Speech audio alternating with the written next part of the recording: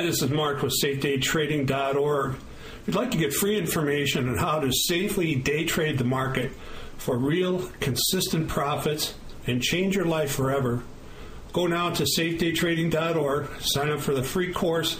Again, that's SafeDayTrading.org. If you follow the SafeDay dot, you'll make a lot. And today with me I have Nell Sloane. Hey, Nell, how are you? I'm doing excellent, and thank you for having me on. No problem. Always appreciate talking with you. It's always fun. So, Nell, tell me a little bit about yourself and how you got to where you're at, if you could share that with my listeners. Absolutely. So, over 30 years ago, I got in the commodity space, worked as a broker assistant for a top grain trader at the Board of Trade. I did that for a long time and then went independent and co-founded a brokerage firm called Capital Trading Group with Patrick Lafferty.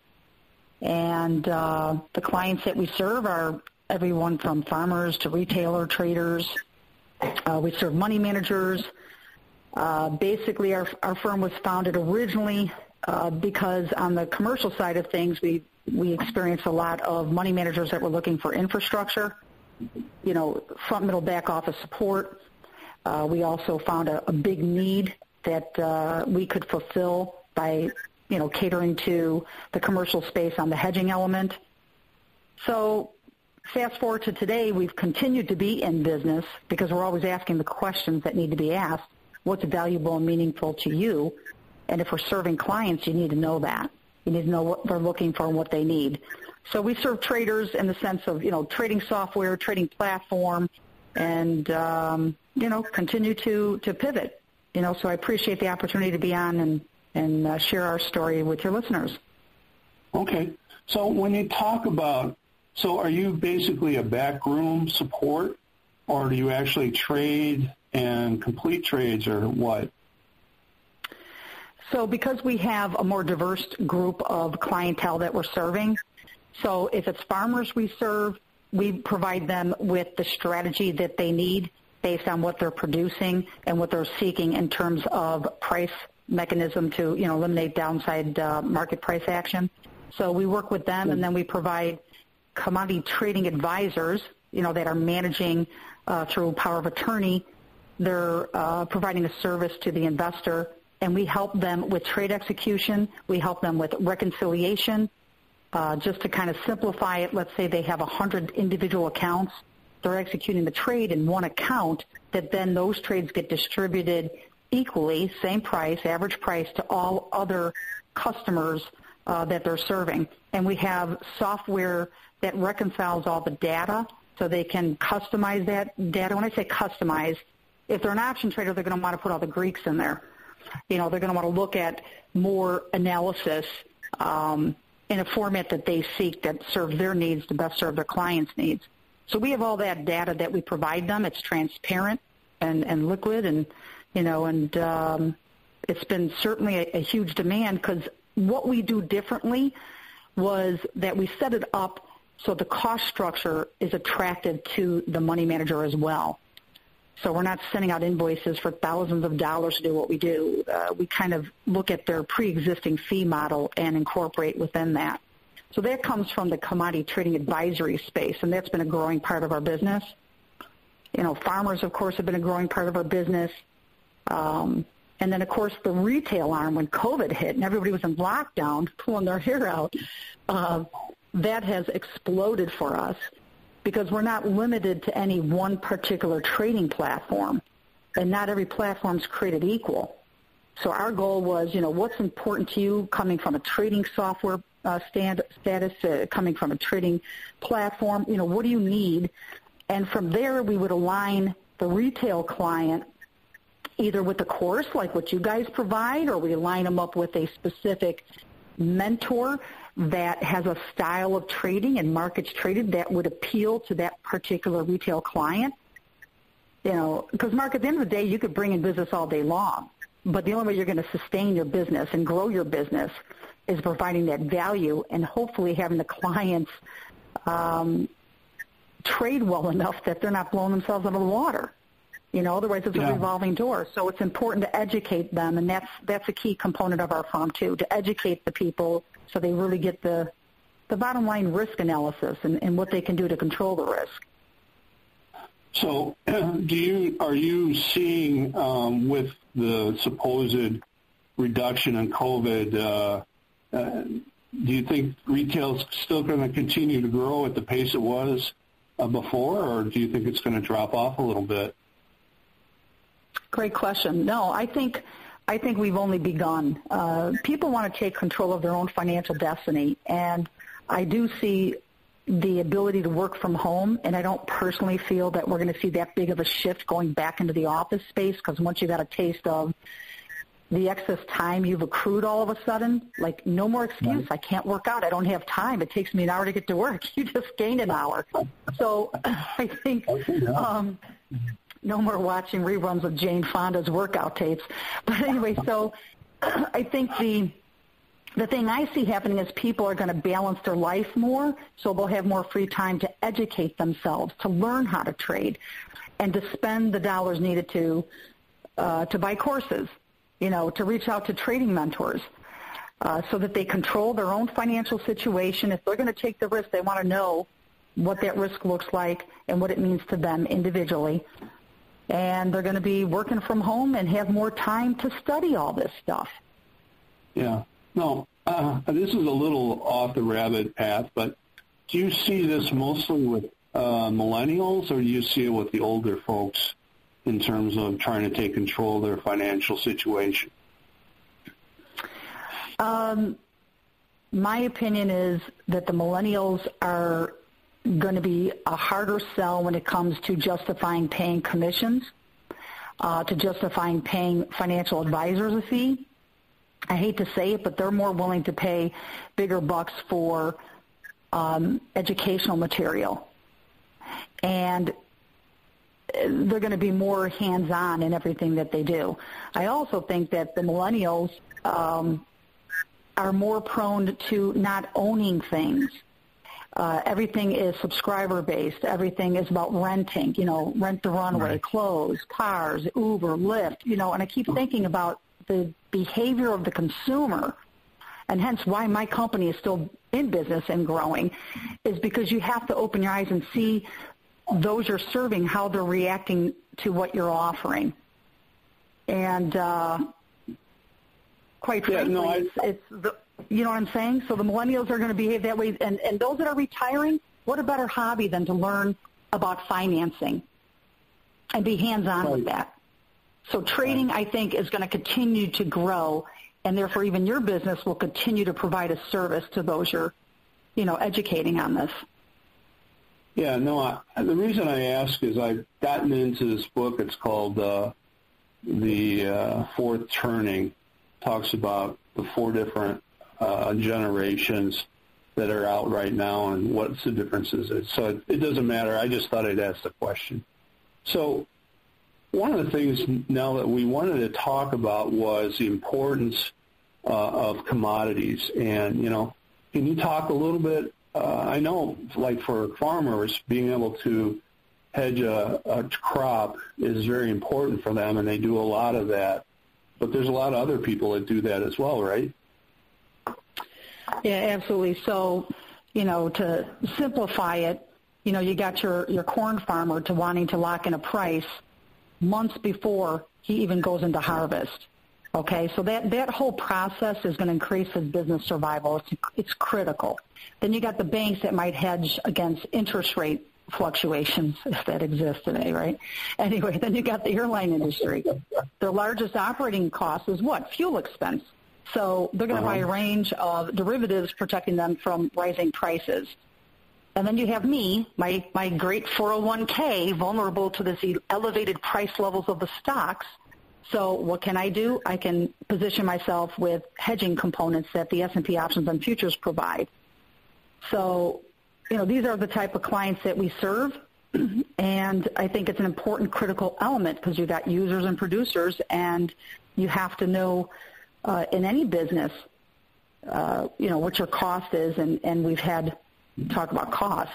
I mean, corn's up 90%, crude's up around the same, bean oil 125%, silver 70-something. I mean, it's all across all of our commodities.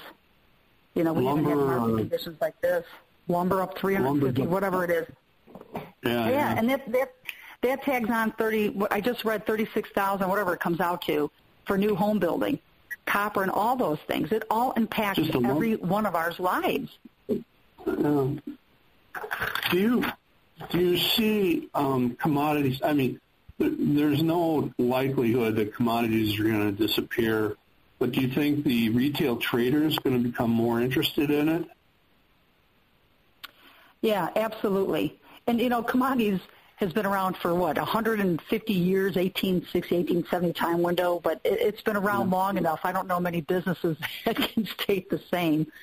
But the industry's been around for a long time. Retail traders, millennial traders will be a key component to additional growth that I foresee. And even for your business will probably grow because of the need to wanting to learn and start with the basics and then have suggestions on how they could approach the market. Yeah, so do you see a change coming? Well, I want to be careful in my questions because I don't want to get you in trouble. Do you see a change? Is there the possibility that, commodities, almost everybody, all the prices are way up. Do you think there's going to be a drop? Well, it has to be a drop, right, in terms of readjusting down to something a little normal. Do you think that's going to happen? Higher prices will always eventually get to a point where, especially in market conditions that are supply-demand, derived, right? So there will be a point where they'll price themselves up to the point and the demand will diminish. That's another attractive feature of trading commodities versus stocks. So, yes, you will always have a correction, and that's why even as a trader, having open positions, open gains, isn't as important as how much of that percentage appreciation have you locked into your portfolio. I mean, right. Remember 2008? I remember looking at my 401k statement going, wow, this is nice. Was it September, October? I don't want to look. And then learned. 6 months later, you looked again, huh? Yeah, right. Gosh darn it, why did I get out? Emotional behavior should be the key topic to discuss as well, that psychology part of us making decisions. Yeah. And let me ask you, one of the important things is that I talk to a lot of people, and a lot of people have that buy and hold mentality. And my question to you is the importance of going short versus going long. That's an important trading concept that people should be aware of, right? Yeah, absolutely. And I think one of the benefits with the futures trading is, as you probably know, even with stocks, you do have certain limitations on what you can do as it relates to selling. You do have restrictions, pattern day trading, things like that. We don't have that in the commodities. And in terms of selling something in the commodities, one, it's easy to do, and two, markets do tend to crash faster than they climb. So with the commodity trading, it's not necessarily so critically important. If you're buying or selling, what's critically important is what you're forecasting in the market and how you're positioning yourself to protect against risk and being wrong. So whether you buy it or sell it, you just want to make sure that you have your stop in place within the parameters that you seek. That's a comfort zone for risk, and or any analysis that you do, fundamental, technical, whatnot. Yeah. And that brings up another question. I don't know if I'm jumping off the bunny trail again here, but the importance of being able to forecast direction. What's your thoughts on that? I don't think anyone's smart enough to predict the future of these markets, and I'll be really frank here. When we first had this lockdown of March of last year take hold, who the hell would have thought that we would have seen stock prices go up? And yeah, I could analyze it now and look back and say, well, the FANGs and, those COVID stocks, that create greater demand would certainly appreciate. But at the end of the day, your reaction wouldn't be what ended up happening. So what we rely on is more price. Let prices tell you. Get rid of the news. Besides, it's healthy today because who the hell wants to hear all the negativity crap and all the politics? So get rid of all that. Get rid of all the noise and just focus on price action. And that's why so many are gravitating to algo and systematic ways in which to trade, because you're, removing the psychology part of trading, which is the biggest, caveat for a trader, right? And then B, you're being more disciplined. The key to be successful is to have a game plan, know your exit point before you know where, exit in terms of loss before you concern yourself with potential gain. It's the exact opposite, I think, of what traders do. Again, my opinion. And I'm standing by it. Well, no, everybody has an opinion. The question I have, the other question I have is you mentioned price action. Can you describe a little bit what that is? Well, like one of our programs that that I personally trade with my own funds and provide to customers is algo-based. Markets today are not the same in terms of their personality and in their assessment as they were 15 years ago. I mean, before, remember, you'd be digging in the Wall Street Journal, and I remember in the good old days, you'd get the front page of the Wall Street Journal. Now I'm aging myself, but in the Wall Street Journal front page would talk about, beans in the teens or whatever it was, and I remember all the floor guys would be going, oh, that's it. The market's been discounting everything. Today, everybody's getting the news around the same time. The internet has changed the analysis. So what else you got to go with? You got all these algo programs out there. Price is triggered and poof, you're like, what the heck just happened? You can't get news fast enough, and the level of the playing field is what it is. So in order to get ahead of the curve, I think you got to look at the price and let the price tell you what to do. By that I mean, utilize a systematic way. Don't think beans corn can't be at $7. I mean, a year ago would I have ever thought that we would see the market conditions and the price action we have today? No. But if I would have just gone with the momentum and gone with the algos, which we did in many of the markets, but, then nobody's smart enough to know what price is going to be digesting all the bullishness, and the demand will diminish and the market will correct itself. Let the market tell you when that takes place. That was a long answer. No, and that's fine. I think people, my listeners want to get an understanding of the marketplace, or at least I do, being an ex-history major from college. It helps me put things into a little bit of perspective. Do you think that, we'll have the fluctuations continue to go on? Do you think that the determination, like right now, of inflation is going to be reflected in the market, or is it already showing up in the marketplace? Oh, we're already here. We've been here. You know that. Anybody listening knows that they go to the store, they go to the gas, where it doesn't matter. Everything's cost more. I mean, even my Starbucks, which I'm a Starbucks addict, is, 30 cents more. I'm like, did you put more coffee in this? Most of it's froth. Everything you do today is costing you more. What? The glass is 30% bigger. Yeah.